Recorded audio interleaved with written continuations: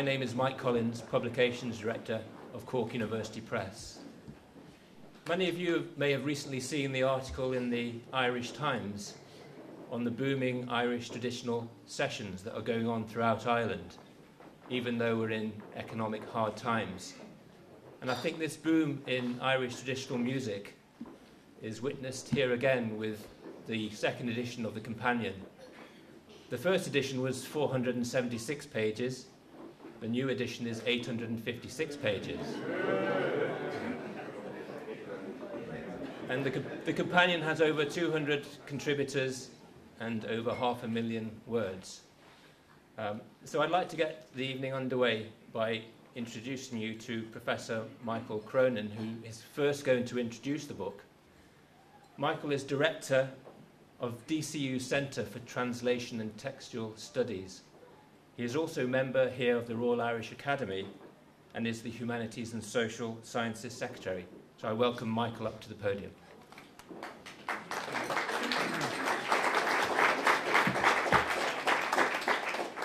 Thanks very much for the introduction, Mike. The poet Derek Mahon once said that during the Troubles there were only two words that could clear a room quicker in Belfast than bomb scare, and they were Irish identity. And one of the problems, of course, when we talk about music in Ireland is that it's often invoked as part of Irish identity. They talk about it as a kind of metaphor for what it is to be Irish. To use the kind of contemporary metaphor, it's considered to be part of our DNA, the fact that we're the only nation in Europe to have a musical instrument as our national symbol. Although, as one wag pointed out in the Irish Times, maybe this is because bankers and developers had so long been pulling strings in Ireland that the harp was a suitable symbol for what had happened to us.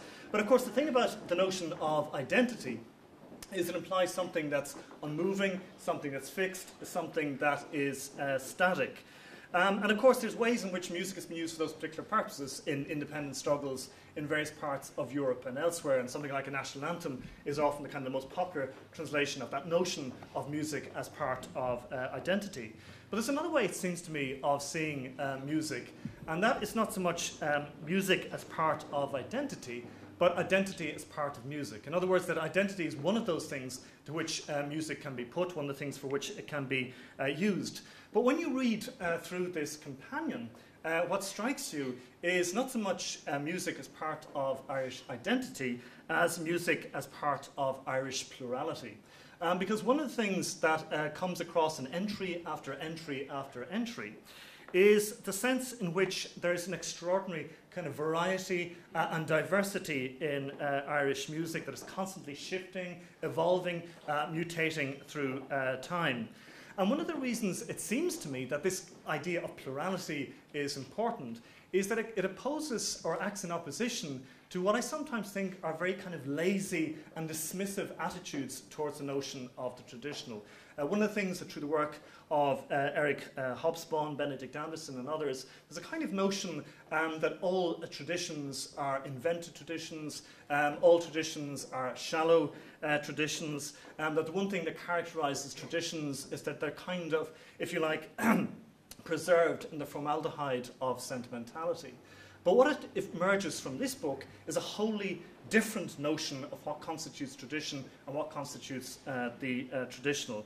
Because what emerges from the Companion is the sense of a tradition that is open, that is creative, that is diverse, that is evolving, and above all, that is endlessly challenging to particular shibboleths that may exist within the tradition itself.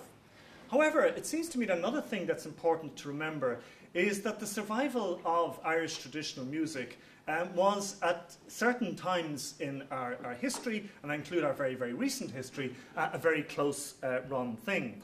And of course, Ireland is not unique in this context. This was a similar kind of problem that was faced by the citizens of Hungary, Finland, Estonia, Slovakia, the Czech Republic, and others. And in this context, I just want to mention very briefly the work of a man called John Patočka. who was a Czech philosopher, one of the founding members of the Charter 77 movement, who died in the year that the movement was founded, 1977. He died after 10 hours of interrogation by the Czech secret police of apoplexy. But he asked himself a question in 1938, and he says, was there really much point in the idea of working to protect and promote the Czech language, Czech culture, and Czech music, given that the effects, the destructive effects of militaristic nationalism had been seen in the First World War and were on the rise everywhere in Europe at the time? Was there not, if you like, the perennial danger of kind of chauvinism and triumphalism in celebrating particular kinds of national cultures? And he argued that the answer to that question was yes, that there was a very good reason to want to protect and promote and develop and engage with particular cultures and languages. But he said the most important thing about this is the aim of that project, what he calls the telos, or the objective of that project. And he said the ultimate aim should not be domination, but renunciation. In other words, that the idea of developing, working through, expanding, exploring particular languages and cultures and musics is making available a resource to world culture. The making available of those resources which, if you like, originate in a particular place and making them available to a much broader audience.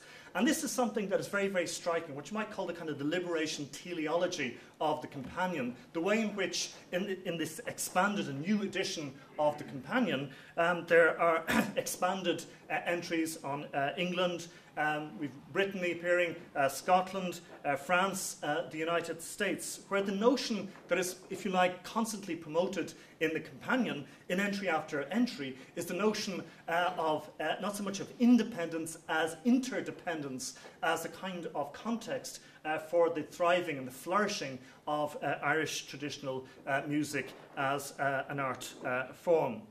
One of the things that's very refreshing about the Companion is the sense in which the Companion remaps Ireland itself.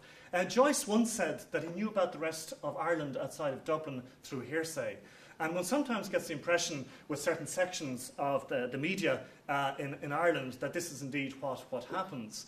And what emerges, if you like, from this Companion is the extraordinary scale and breadth of Irish musical achievement right throughout the 32 counties of Ireland, which challenge, if you like, what you might call as the kind of myth of colonialism. The idea that, you know, the villages and towns of Ireland are kind of cloning global trends that come from elsewhere. What this Companion reveals is, if you like, applying almost a kind of fractal microscope to Irish life and showing the breadth, the diversity, and the sort of the engagement of local place in providing, if you like, a context in which traditional music and its performance can flourish and thrive. So what you get in the book is a kind of notion not of a shrinking world, not of Ireland as a place of shrinkage, but Ireland as a place of expansion. The book, if you like, is a kind of re-enchantment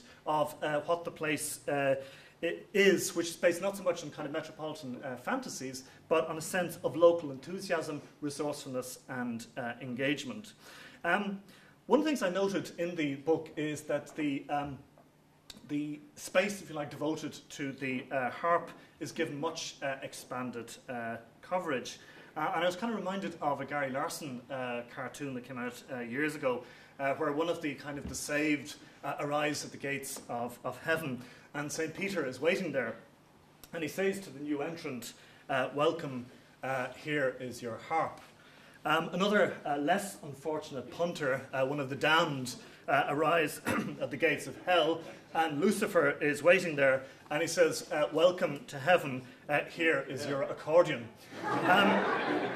Now, of course, as a kind of a lifelong aficionado of the accordion myself, I find this a vile libel on the instrument. But one of the accordions that I go back to again and again is the Galway accordion player Joe Cooley. And he was interviewed many years ago by the late Cathal O'Shannon. And he talked of how during the very racially tense years in the United States, that music was one of those things that brought African Americans and Irish Americans together. And Cooley's comment on this was, it's the only music that brings people to their senses. And there's a sense, it seems to me, in which this monument to scholarship, which is the companion to Irish traditional music, is a kind of tribute to the sense-making capacity, not only of the musicians and performers, but also of those who write, think about, and engage with Irish traditional music. The last entry in the book, under Z, is for Zosimus, and in the lines from one of his songs goes, he's talking about how he'd like to be remembered after his death, and he says, illustrious people do prefer it plain. And one of the great things about the companion is the sense in which it is accessible, it is readable, it's engaging, and it has a kind of plainness or clarity of expression that makes it accessible to the widest possible audience. So I think on behalf of everyone who plays, performs, listens to, engages with Irish traditional music, that we're all extremely grateful to Fintan Vallely and all the contributors who have produced this extraordinary landmark of a volume. Thank you.